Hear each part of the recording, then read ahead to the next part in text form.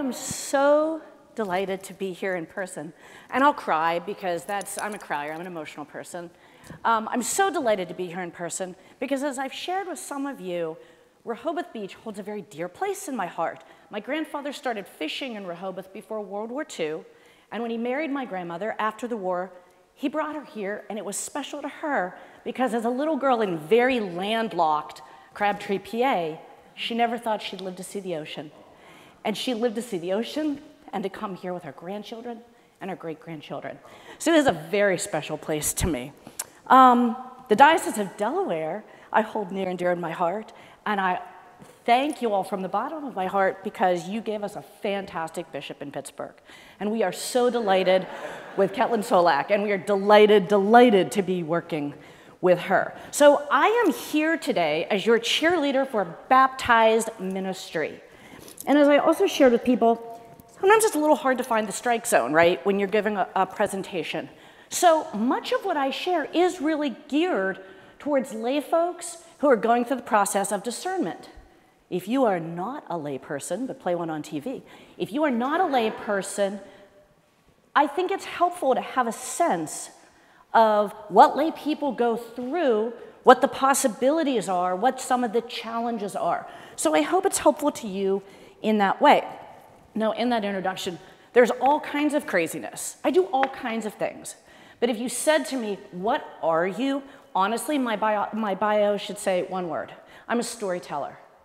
I think stories are gifts.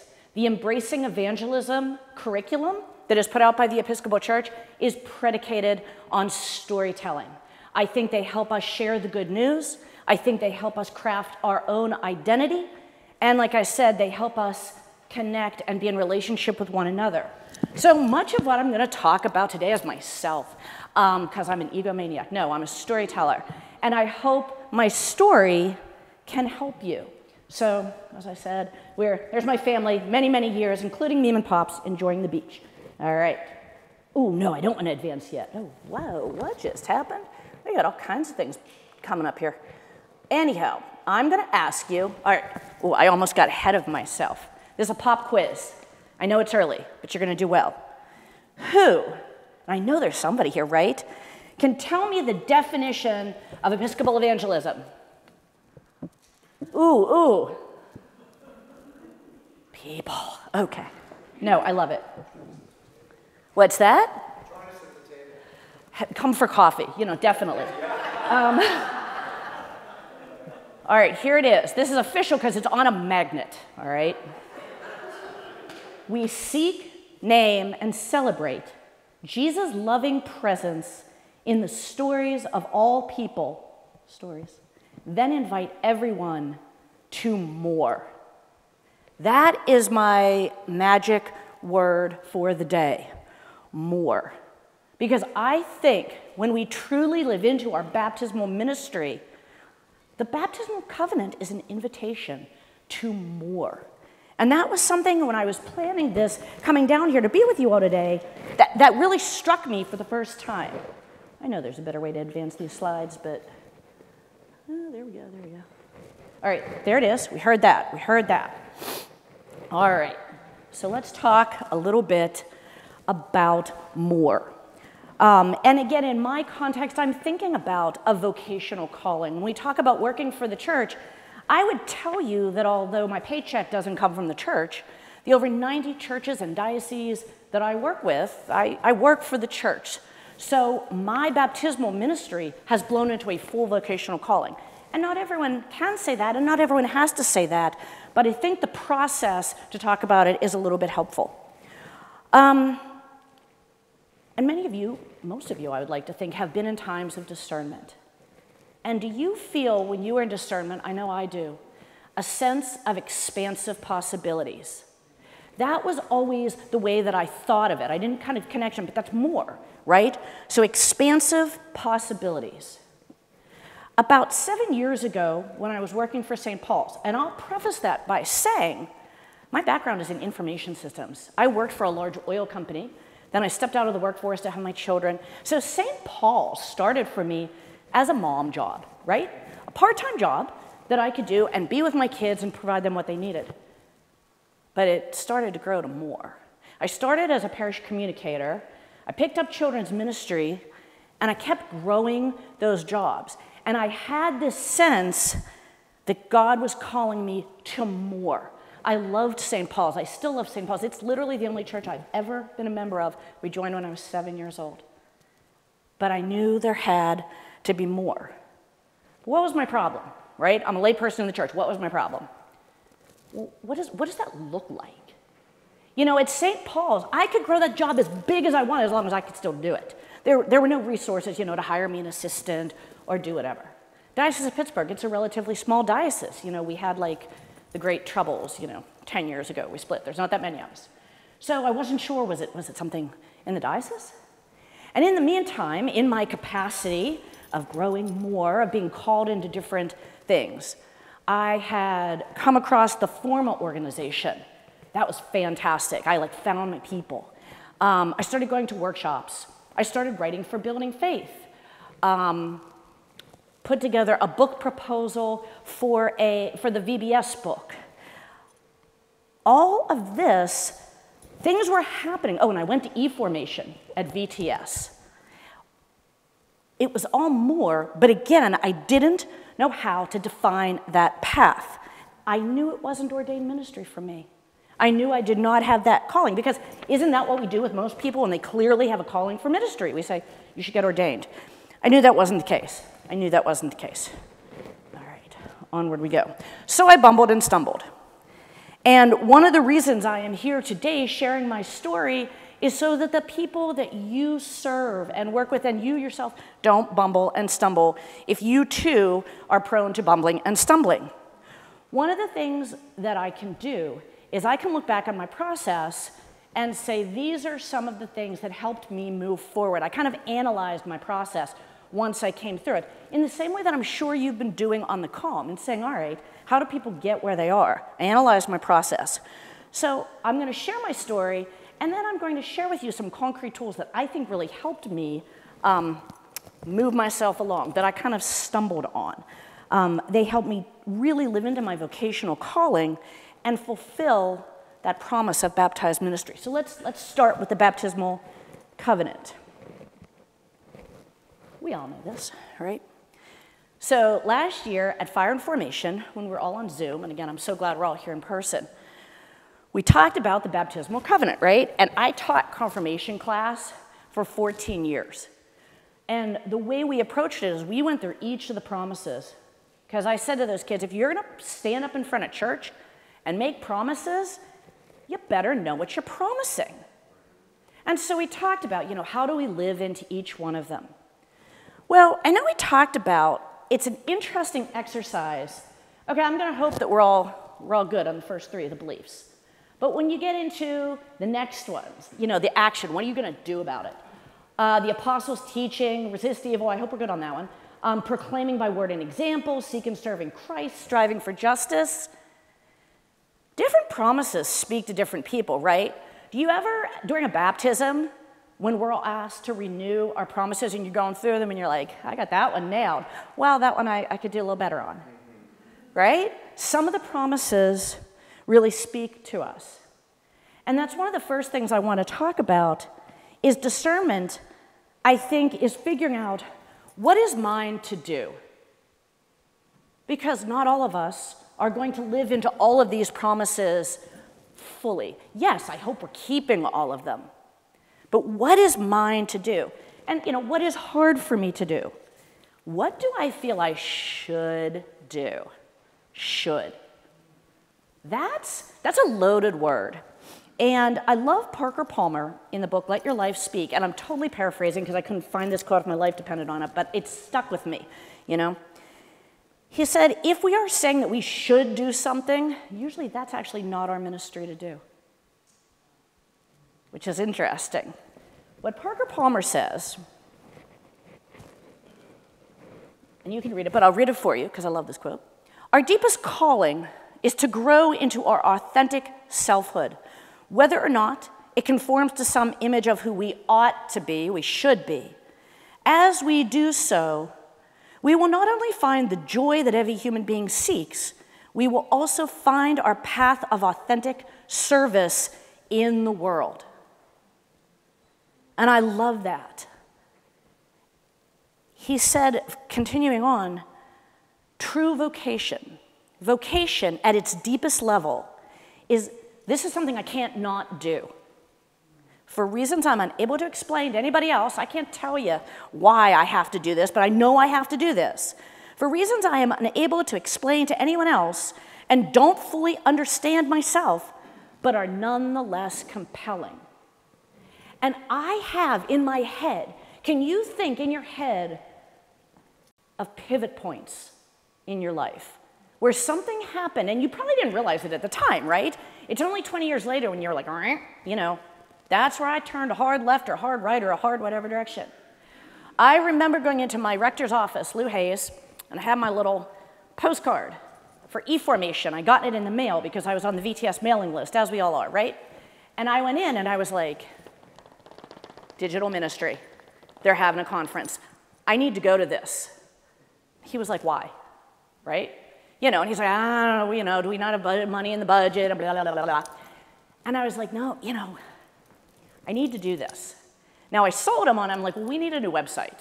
He was like, all right, go ahead, which we did.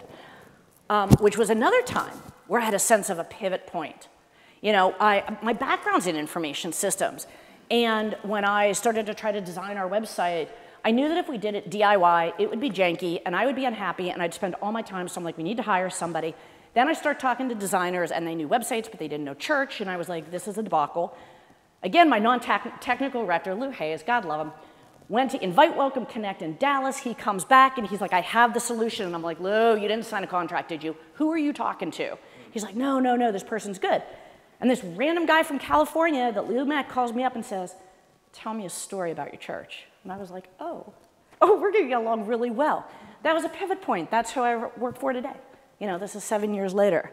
Another pivot point, I remember being a Canuga, and I had been assigned a cabin with Lisa Kimball from VTS, who I didn't know that well, and a conversation where she said to me, you need to do the leadership cohort. And I'd been thinking about it. I'd read about it, but I was taking my Girl Scouts to Switzerland, so I couldn't do it the first year, and that was a high point of my life, so that was a good call. But she said to me, you need to do this. So I can think about those things. Sharon Eli Pearson coming and presenting about Foreman, I was like, I need to do this. These are my people, right? So these things that I felt just a compulsion that I could not explain, I didn't know why, I just know that I needed to do this, needed to be with these people, needed to find these things. So let's go back to our definition of evangelism again. I am embarrassed to admit that after 14 years of teaching confirmation, I, up until preparing for this, thought about these promises, the baptismal covenant promises, as shoulds and obligations. And it was only in preparing for you to come here today that, as I shared with you earlier, I began to see them, in fact, for what they are, invitations to more, more. All right, so with that, let me share a little bit more about my story and how I found myself in discernment and kind of move forward with it. I told you a little bit about it. Again, I was in parish ministry doing all the things, right? And I knew there had to be more. I knew there had to be these expansive possibilities. And as I said, I started going to all the things, doing to all the things, meeting people, and I knew that my way of thinking was being transformed. I knew that seminary was not for me. I was finding my people, and so like I just mentioned to you, I ended up going to e-formation at VTS, and it was the 3rd annual e-formation. So again, I knew these were I knew this was something. And that particular year, it was like everything came to a head. My daughter was graduating. So that's the other thing let's think about. I'll throw that out there. Sometimes discernment is something we step into. Sometimes discernment is something circumstances, seasons of life push us into. So I had this season of life that was changing. the guy who'd been working on our website, he hadn't hired me yet, right? Because I hadn't even thought about that. I had said to him, hey, we should do a workshop for eFormation. We should do a workshop of what it means to be a client and what it means to be a web developer because people don't understand this process. This would be a great conference. So he flew from California to go to this conference. I had a meeting with John Roberto, who I'd met at a previous conference, who was like asking me to write something for his book. And I was kind of like, me? You know, it's like when somebody waves and you're like, you waving to me? So I had that. And I was a finalist for a job that I had long wanted, that I'd really, really wanted this. So we get there. Oh, and my leadership cohort, faculty, were there also. And I had to talk to them because, and I'm a little bit all over the place in my notes, but we're gonna get there. Part of my challenge in this leadership cohort that I'd had this compulsion, I knew I had to do it, I had a nudge from Lisa Kimball, and it was fantastic. We had to do a capstone, right? And the capstone had to move you forward in your leadership. There was no set curriculum, which I think is a great analogy. You know, seminary, there's a little bit of there's a process, there's a curriculum. For lay folks, like there's no set curriculum. So we were in a cohort, and your capstone had to be something that moved your leadership forward. And I had done the things. You know, I was presenting workshops. I'll tap dance in front of 300 people. I don't care. You know, that didn't move my leadership forward. You know, people were like designing policies, designing curriculums. Great. You know, I had a book proposal in for the VBS book, and I was like, yeah, that's not moving my leadership forward. And my academic advisor at the time kept saying to me, Lisa, you need to focus. Well, you can imagine, you know, how well that went over. And I was like, no. I said, here's where I'm at. I'm like, you know those piñatas, not the ones you hit with a stick, but the piñatas that have a million strings? I said, I feel like I have to keep pulling the until I get the one with the candy. I haven't gotten the one with the candy yet. I don't know what I'm gonna do. And you know, we're pushing the kind of end of the program year, and I don't have a capstone, much less loan, you know, the 20-page paper that has to accompany it. I'm like, all right, what am I gonna do? So I go to eFormation, and ooh, where's my slide? I think I have a slide of this. Is that it? Oh, there's eFormation. There we are. There we are. Aha. I go to this workshop, because it sounded interesting, and they talk about a journey map. And I'm so excited, I still had a slide of this. I found this in my phone from, you know, all the way back then. A visual way to describe the relationship between a system and the people using the system. I'm a programmer at heart, in addition to being a storyteller, so this made sense to me.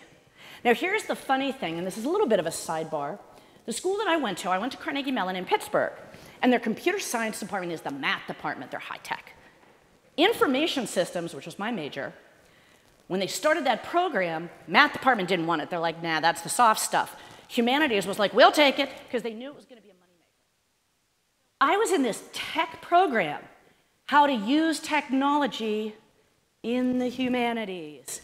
Gee, doesn't that sound like what I do? I am like the only person that does exactly what I went to school for. Oh, and I double majored in public policy. Did I mention I'm a deputy for General Convention? So all my like weirdo passions kind of made sense. So I see this, and all of a sudden my capstone becomes clear. I said, I am going to create a journey map how I got here. I have no idea what I'm doing next, but I'm gonna make a journey map, and that's gonna help me. And I remember I was walking in a parking lot at VTS at like 5:30 in the morning, going through all this, and I began to lay it out. And I laid out a timeline of those things, those pivot points where I was like, ooh, I did this thing, and this happened, and I wrote this article, and I went to this workshop. And then I started laying people over it. Here's where I met Lisa Kimball. Oh, here's where I met Meryl. Here's where I met so-and-so. Here's where I met so-and-so. And I started connecting the dots. Let's see, do I have my crazy process map up here? I think I do. I think it's the next slide. It is. So aside from that, you know in the movies when they like find the like serial killer's lair and they have those crazy bits of newspaper and arrows and all that, it's a little bit that. I recognize that. but it made sense to me. And here's what I gleaned from it. It did not give me the next steps. This, amazingly enough, you'll see there are a lot of arrows. There's still a lot of piñata strings hanging. But it showed me, I felt clearly where the energy was and the presence of the Holy Spirit. In this, I saw where the Holy Spirit had moved through my life. And buoyed up by that knowledge, I felt confident of the next steps. I felt that expansive possibility. I was ready for the more. I wrote a little bit for John Roberto, didn't really follow up with that. I removed myself from the interview process for that job that I wanted. I realized that wasn't where the energy was. And sitting next to my now business partner at VTS, I literally nudged him in the shins, and I said, "You should hire me." Now, he's a Southern California tech guy. And I said, "Do you know how little money I make in the church? These are not Southern California numbers." I said, "You can't afford not to hire me."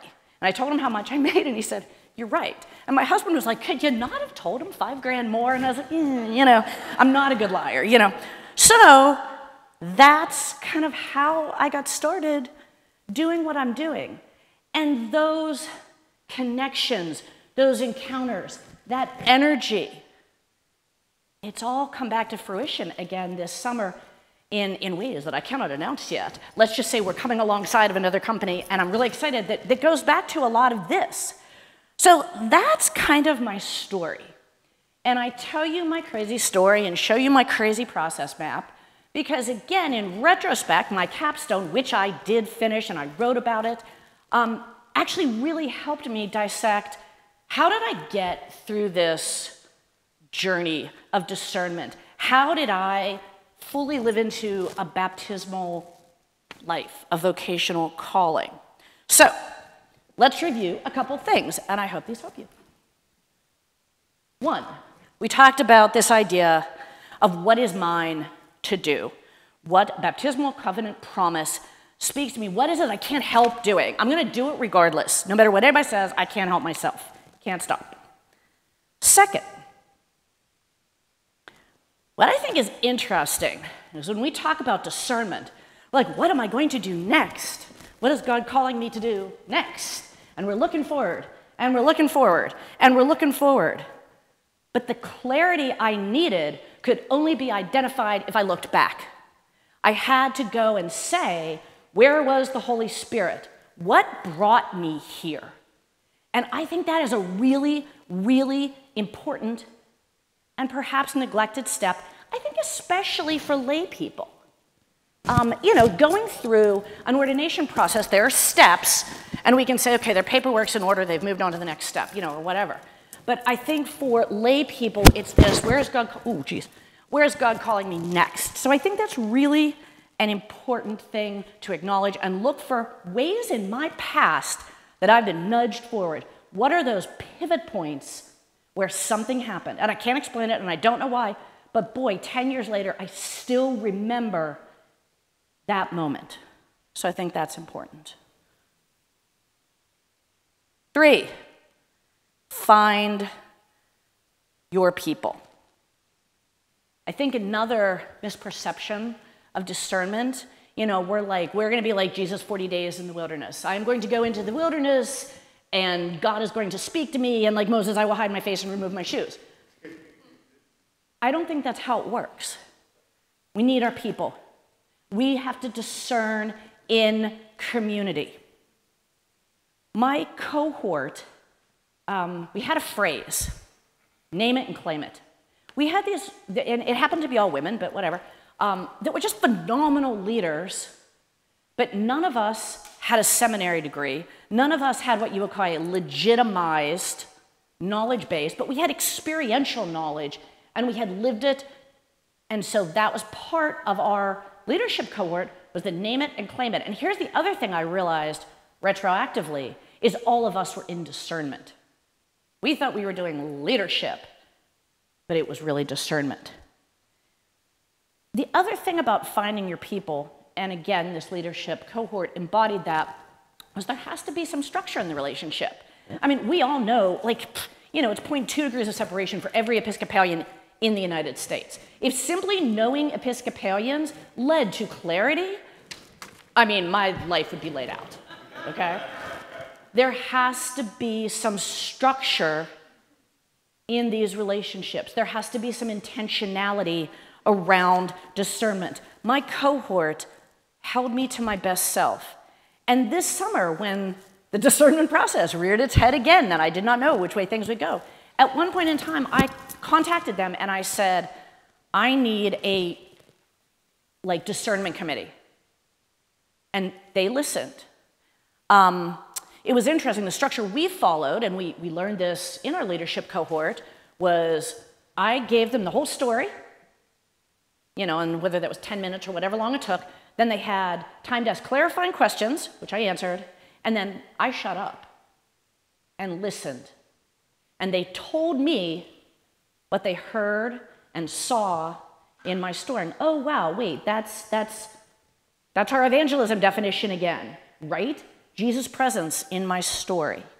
So random encounters are important. They're on my journey map. But when it is time for true discernment, I think you need your people, and I think you need to have some structure. And we're going to talk about some ways we can structure those. Fourth, always, grounded in Scripture. I think this is such a helpful exercise. This is another thing we did as a leadership cohort. We talked about embedded theology. Now, many of you have gone to seminary. I'm sure you've worked through some of this. I don't know. I've not gone to seminary. And the way it was presented to me was, what at your core essential being do you believe God to be? Do you believe about God? And what Scripture expresses that? I mean, if nothing else, this is an unshakable part of who you are. And you saw in my process map. And the funny thing is, like, again, like I can never tell you, oh, this book of the Bible and this verse. I just have a sense of it, which again tells you how embedded it is. And it's that piece of Scripture, I think it's Corinthians, neither highs nor lows, nor angels nor demons, nor this nor that none of the extremes can separate us from the love of God that is in Jesus Christ. Now, I'm also a little embarrassed to admit to you when that particular verse was first really illuminated for me. I mean, obviously I'd heard it. Did any of you ever watch Deadwood? Okay. All right. Violent show on HBO, you know. And there is a priest on there. And unlike many religious figures on many shows, he was truly a good human being and was not a character for mockery or to, you know, show hypocrisy. Like, I love this character. And ultimately, he is dying of what we know to be a brain tumor. And he is standing in the mud, and he is preaching that verse to an audience of cows. And like the glory of God is shining through him. And somehow that scene opened that verse up for me in ways that it had not before. And I think in further reflection, in my capstone paper, thinking about the extremes. I'm a contemplative. I would tell you that I am able to hold multiple truths in tension at the same time. You know, so again, walking through, one of my other favorites is the one about, you know, we see but through a mirror darkly. Again, I'm okay with uncertainty. My third one is arise, my love, my fair one, and come away, you know, from Song of Solomon. And yes, I used it on my wedding. That's a positive association, but why?